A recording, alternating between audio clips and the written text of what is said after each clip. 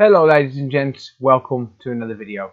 Today we're going to be going over the top 5 problems that I've found on PlayStation 5s since they've been released. So in this video I'm going to go over the problems that we're facing and some potential solutions to get your PlayStation 5 back up and running. As you can see, I've got two motherboards here. One is working because it's been fixed and one has been declared as a no fix. So some of the problems are fixable, but some of them are not. So let's get into the workbench and we'll go over the top 5 reasons why your PlayStation 5 is failing. So kicking off with the number one reason why PlayStation 5s are breaking down and failing is of course going to be the HDMI port. Now the HDMI port on the PlayStation 4 Pro was fairly durable, but unfortunately on the PlayStation 4 original the HDMI port was fairly weak. And it does seem that Sony have done it again. So on the PlayStation 5, the HDMI port is incredibly weak, and you can take a look at this one right here. And this of course is a replacement HDMI port which I've installed, and this has got to be the number one reason for HDMI failures. So you can take a look on this donor board I've got here, and as you can see we've got the normal HDMI header. But the problem with the HDMI header is the fact that on the back the pins are exposed, and what tends to happen is even the slightest bit of impact will knock the HDMI port, and unfortunately that will knock the pins clean off the board. Now sometimes you'll get a flickering display and sometimes you'll get no display at all. Sometimes it won't even be recognised by the television. So the way to fix this is of course to have a professional or to do it yourself to replace the HDMI port. It can get quite costly depending on where you go, but if you've got a soldering iron like this one here and a hot air station like this one just here, then it is a job that you can do fairly quickly at home, and it's fairly easy to do as well. A HDMI port on the PlayStation 5 you can pick up from places like eBay, Amazon, AliExpress, and they're not that expensive. From AliExpress I pay around about £1, which is around about $1.50, and like I said, they are very easy to replace yourself. Now sometimes you'll get a HDMI port which will look absolutely fine, so it will look absolutely mint condition, such as this one does here, and unfortunately it still won't display. Now that can be down to one of two reasons. It can be down to the fact that the pins have broken off the board itself, or it can be down to the HDMI encoder. The HDMI encoder, unfortunately, at the time of filming this, isn't available to purchase, and we have to take them from donor boards. So unfortunately, if the HDMI encoder has failed, then at the minute it's going to be fairly difficult to get the device repaired. The best solution for that is to either wait or to contact Sony. And Sony, I believe, are offering out of warranty repairs for £240, which is around about $300 US. So if your console is out of warranty, then you can of course contact Sony and they will help, but they will charge a premium for doing so. So unfortunately at the time of filming this, the HDMI encoder is generally going to be unfixable unless the technician or yourself has got a donor board. And the way to fix that of course is to just take the old encoder off and replace it with a working one, and that should fix all display issues. The second reason why these consoles are failing is going to be down to a chip on the back, which is just here, and I'll leave a link to this chip in the top comment and in the video description as well. And as far as I'm aware, this is down to a HDMI issue. If you've had something like a lightning strike or something like that, I believe it takes out this chip, but it can also take out this little fuse as well. So if we take a look at this here, we've got F7002, and there's a fuse just here which is supposed to have 5 volts running on both sides of it. There's a couple of things I've found where this fails. Number one is where the fuse just blows, and I can't work out a reason why some of the time, but other times it's blowing because we've got a short circuit around here. So we're supposed to get 5 volts on this side of the fuse. It's supposed to come into this chip here, up here, and then this chip handles the 3.3 volt regulation, and it comes out here through this inductor and then off to where it needs to go. And sometimes you'll have a short on the capacitors here, which I found in a couple of videos, and sometimes you'll have a short on the chip itself.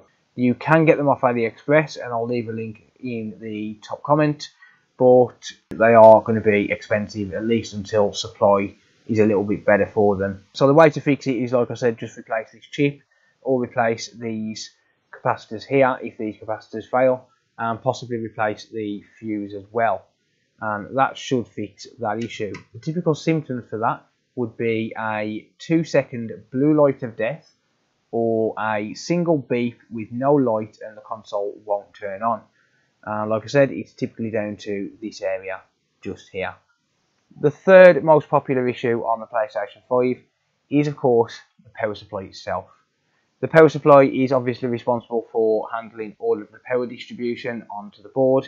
So we have the AC voltage, your mains voltage, coming in, and then we get 12 volts DC out on the power supply. And the common issue on these, which I've found so far, is the PWM IC. The PWM IC seems to fail spectacularly, where it will get incredibly hot and the power supply just won't output 12 volts. Unfortunately, I don't know enough about power supplies to give much advice on repairing the power supply. So all I can say really is to try and replace it, because like I said, I'm not a power supply technician, and power supplies are very dangerous to work on anyway. So I don't recommend repairing the power supply unless you're experienced or unless you've got no other choice. Now, unfortunately, the power supplies are going for a premium, and on average I'm paying around about 110 British pounds, which is around about 150 US dollars.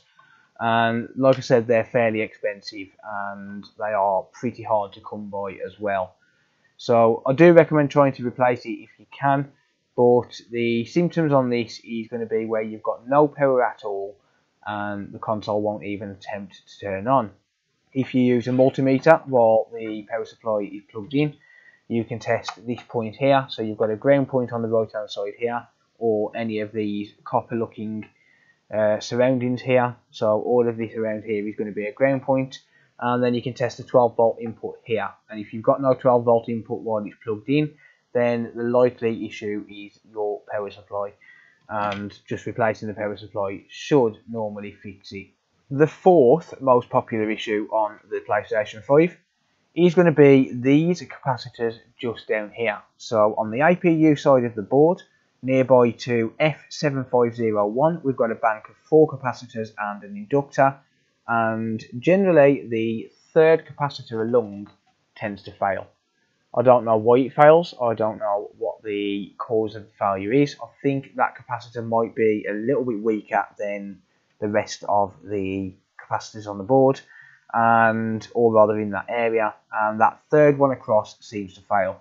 I will try and point to that. So just here we've got a bank of capacitors, and the one that I'm pointing at with this blade is the one that tends to fail. I can't say it's going to be that one every time. I don't know why it does it on that specific cap, but it just does.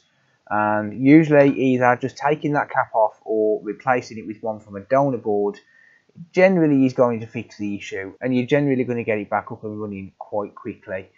So the way to test that is to pop on the back of the board, make sure that you've got no power plugged in and that the power supply is disconnected. So slightly lift the board up away from the power supply and test around this area here or this area here. And if you've got any short circuits in this area, then you're likely going to have a short on this side of the board, and the bank of capacitors just here in the middle is generally going to be the cause. The final most popular issue with the PlayStation 5 is going to be the safe bridge. So the safe bridge is located just here. It's a BGA chip, and this is quite a difficult one to do because we can't buy these chips, which means again they have to come from donor boards. The part number, just in case you can buy them when you're watching this video, is CXD90061GG, and it's a 18 by 18 BGA. I'm not sure if they're available yet. I haven't found any myself, but this safe bridge is failing, and it's failing quite often. And unfortunately, the only way at the time of filming, as far as I'm aware, to repair this is to take one from a donor board, reball it, and that's going to be the process of taking some solder balls and replacing the solder balls on the chip. Here's an example South bridge just here, and this is actually a CXD 90061GG. So this is the correct South bridge for the PS5. This one's not reballed. But what you would do is you would take a soldering iron and some wick, you would clean off all of these pads on the chip and then replace every single one of them with a fresh solder ball, and then you would solder that onto your board. And what that would do is it would clear away any shorts, which are typically on the 1.1 volt line, which you can find a short just here, just around this inductor just here at the bottom. And if that is shorted, then you've generally got a bad South bridge, and generally replacing the South bridge is going to fix all the issues. The symptoms for that again are going to be a beep and then no life, or you'll get completely no power at all because the South bridge will shut down and go into protection mode, and in turn the power supply will go into protection mode. So those are going to be the top 5 problems which I found so far on the PlayStation 5. Unfortunately, 3 of them are fairly difficult fixes. One of them is a difficult fix because we can't really buy the power supplies fairly cheaply. And the 5th one, well, the most popular one, is an easy fix, and it should be a fairly cheap fix as well. So I hope this video helps you to understand more about the issues that we're facing with the PlayStation 5. And if you want to learn more about some of the issues, I do have quite a few videos covering these topics as I'm finding them on my channel. I'll leave a link in the video description to some of those, and hopefully they will help you to actually fault find properly and find the issue with your console. So that's going to be it for this video. Thank you very much for watching. If you have any comments or questions, leave them down in the comment section down below. I'll always do my best to answer. And if you do want to organise a repair, if you're not capable of doing it yourself or you're not confident enough, then I do offer repair services. There's a link in the video description to my booking website where you can book in the repair. If you are shipping from overseas, please get in touch first, because I will need to explain the process and explain about customs, import fees and things like that, and how to not pay them legally, because you shouldn't have to pay customs fees for sending things off for repair. But a lot of people do make that mistake and they declare it too high. They don't declare it as being sent for repair, and they end up having to pay custom fees. So get in touch first if you're shipping from overseas, and I'll help you to ship it where you won't have to pay any import fees. If you are new to the channel and you like this type of content, if you like repair content in general, then be sure to hit the subscribe button and turn on bell notifications, and that way you don't miss any future videos. And I also live stream on Twitch and YouTube as well, so you'll get notified when I go live as well. Remember to give the video a thumbs up if you did find it useful. It really does help out the channel.